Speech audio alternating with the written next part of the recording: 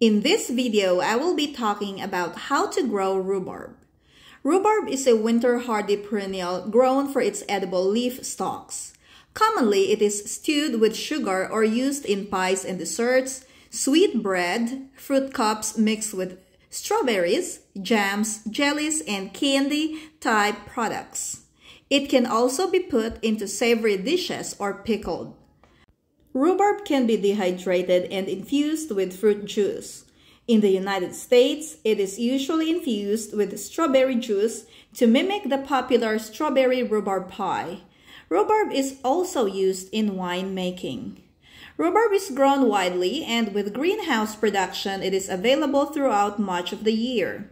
It needs rainfall and an annual cold period of up to 7 to 9 weeks at 37 degrees Fahrenheit to grow well.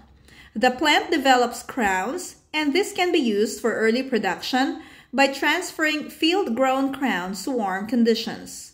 Rhubarb grown in heated greenhouses is typically made available at consumer markets in early spring before outdoor cultivated rhubarb is available. Greenhouse rhubarb is usually brighter red, tenderer, and sweeter tasting than outdoor rhubarb. After forcing for commercial production, the crowns are usually discarded. In temperate climates, rhubarb is one of the first food plants harvested, usually in mid to late spring, and the season for field-grown plants lasts until the end of summer. If you are a home gardener, you can start rhubarb using a dormant crown or a live plant from a garden center. It is usually planted in the spring. Since rhubarb is mostly leaves, the plant thrives in an environment which contains a high level of nitrogen. It performs best when planted in full sun.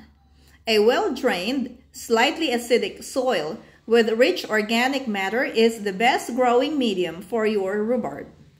You can either plant rhubarb in a raised bed or in ground. Watering is very important for growing a healthy rhubarb plant. Newly planted crowns need to be watered. Keep the soil moist throughout the growing season.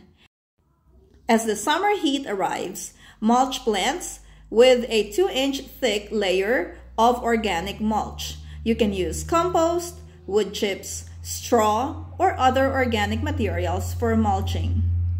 Planting needs to be done properly when selecting the planting area, since rhubarb will grow into a huge plant. When grown in the right conditions, rhubarb can last for a long time. Some people have reported rhubarb plants lasting for over 20 years. The plant needs to be refreshed every 5 to 10 years by dividing the crown. If you have the space for this plant, you should give it a try. Rhubarb is truly an amazing perennial plant which will take care of your family for a long time.